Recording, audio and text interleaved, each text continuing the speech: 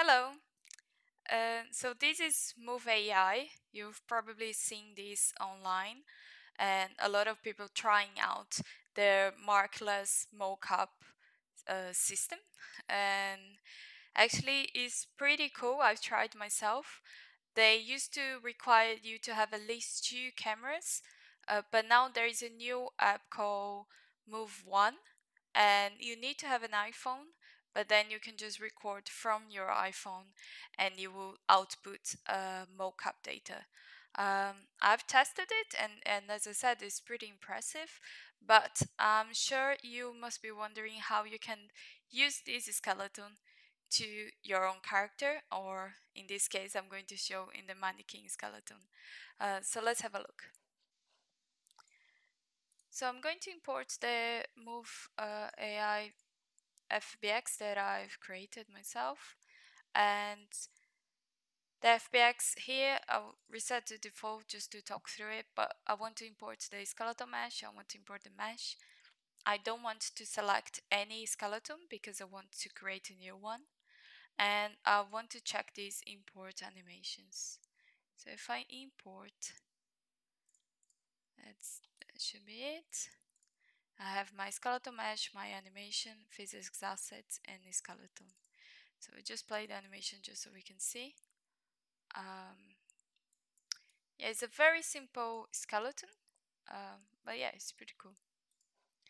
So to create the IK rig, we need to create something similar to this one. Basically, we are going to go through all these chains here and recreating them trying to use the same namings as this one, so it's easier to match. So if I right click on the skeleton mesh, create IK rig, and first thing first is that I need to set my retarget root to be the hips. Set retarget root for hips. That's a very easy step to forget, so that's why I like to do it first. And now let's start creating all those chains here. So root needs one. So right click new retarget chain. Just add chain. Spine in this case is just two bones called the spine. Then in this rig here, the right shoulder is on top of the spine here in the neck, but actually it's a different bone. So this will be the right clavicle. Right clavicle. And then the arm will be right arm, forearm, and hand. In this case, I want an IK rig, an IK solver in the end of this chain, because I want to be able to tweak that when we do the retargeting, the mockup. You can tweak the value a little bit so you can refine your retarget animation. So I would add chain and go here, and then I'll create a new solver full body IK. It will complain that the solver doesn't have a root bone. So if I go here in the right arm and set root bone on selected solver. No, sorry. The root bone will be the hips as well. Set root bone on selected solver. And then for here, I'll just change the value of the bones to be 1 so we can see a little bit better. But basically, the mannequin has metacarpals and 3 bones for each finger, as you can see here. So this is the metacarpal, and then the 3, 1, 2, 3 here. Move AI is similar, but the same metacarpal works for the index and for the thumb, and then all the rest is they have their own metacarpals. So let's create these just as right index metacarpal. I'll just copy this word because I'll be using a lot. Add chain. Then index. Right. Index. Because the namings are not is standard, so it's not picking up. It's not suggesting the right names in here. Right thumb. And now these are the metacarpals. So I can just select the three of them. And because they're not a chain, it will create a different chain for each of them. But that's what I want. So palm 2 is actually middle metacarpal. Palm 3 is ring metacarpal. Palm 4 is pinky metacarpal.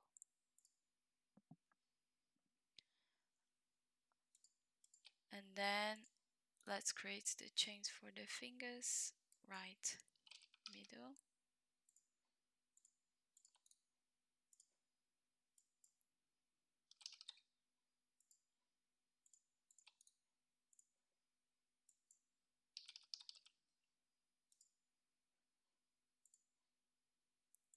Done. So a new feature from, I think it's from 5.1, is that you can mirror these chains now, which is great. So you just click on them, mirror chains.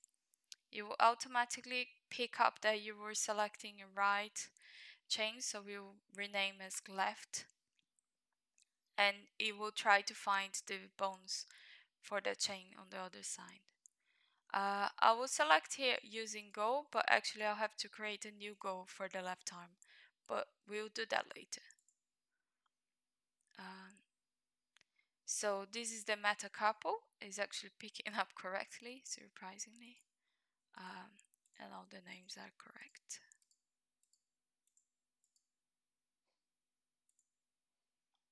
Cool. So now we have our left chains as well for the arm. We just need to create a new IK. So left hand, new IK go,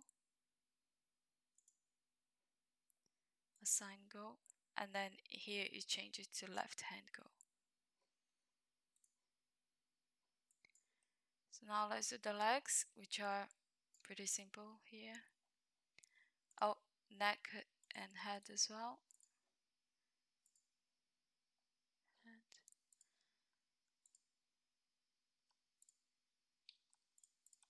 I'm getting just the 3 bones in here. Left leg, and actually I want to set an IK as well. So just go on left foot, new IK, assign go, and then I'll just manually do this because it's super easy, I don't need to mirror. Oops, right leg go, yeah, all fine.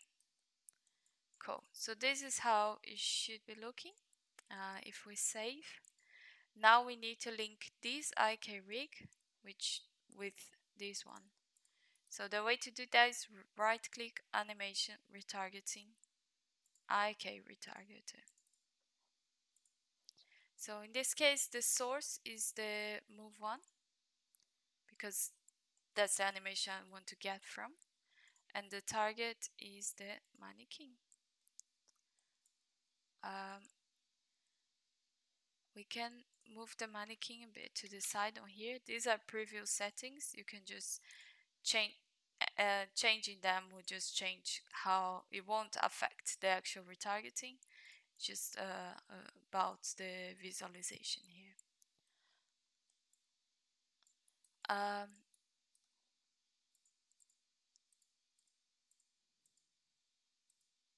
You'll notice that the mannequin for some reason is coming with this weird pose, so the shoulders are up, the hands are down. It looks very strange. So what we do is that we go to target here, and then we go edit retarget pose. So here we can select the bones of the arms. I'll just do very quickly. I mean, you can spend more time on these, and you can also create a new pose from an animation from pose asset if you have, an animation file with the correct T-pose, for example. But I will just do it quickly here, so just so we can have a look. And save. Go back to retargeter. Okay. So he's trying to match the chains that we've created with the chains from the mannequin. So we can see root, root, spine, spine, head, head. Left clavicle is right clavicle for some reason. I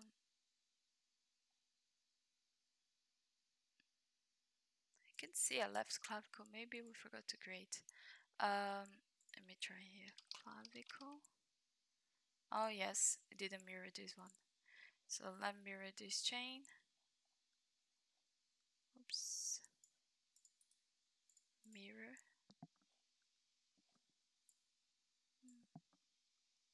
It's not popping up. I'm not sure why. Let's just manually create it. Left shoulder. New retarget chain called left clavicle. There you go. So you just edit the files here and will automatically appear in here. So if you go left clavicle now, hopefully, yes. Left arm, and then the mannequin has a lot of twist bones, so we need to change those to be none, because if not, it just completely breaks the animation. So all the twists here I'm changing to none. Everything else should be correct.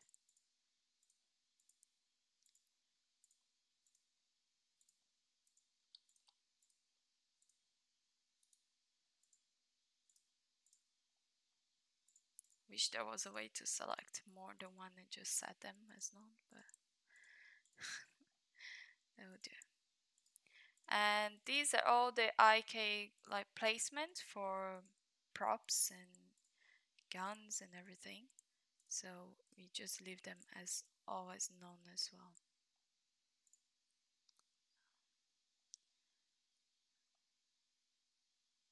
I think that's it. Let's just save. Now to see if it's actually working, we go to the asset browser and then we just double click in the animation we want to play. So if we double click, yeah, you can see that's working. Yeah, it's actually translating pretty good. So a couple of things that you can edit in here. So if you go to global settings, you can enable or disable root. Same for FK if you want to just be driven by IK, or if you want just to be driven by FKs and not IK. You can change the root as well, edit it. You can go if you need to translate it for some reason, it needs to be higher or lower. You can make it just translation but not rotation, or so here you can see that it's not rotating, or you can just rotate but not translate. And then you can also, in each of these chains, you can actually edit it. So for example, let's check the left arm. So in this case, it's actually translating pretty well, but I think there is a bit of collision in here. Sure. Yeah. So let's say that it's colliding here and I want to move this hand just slightly to the side. So if I go here to click on the chain and I go to the IK mode here, I can offset a little bit. So for example, if I leave in here, I think it's fine. And then the rest of the animation is playing completely fine. I'm not breaking everything.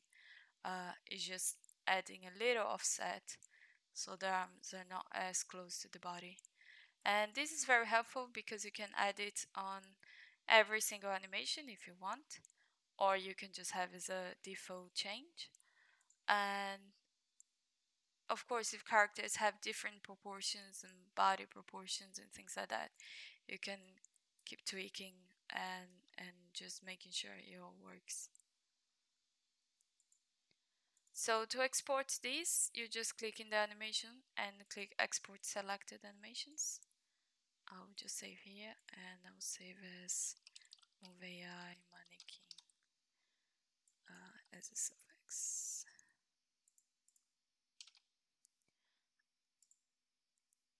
It's pretty quick to save, and now I should have Mannequin animation playing my Move AI mocap.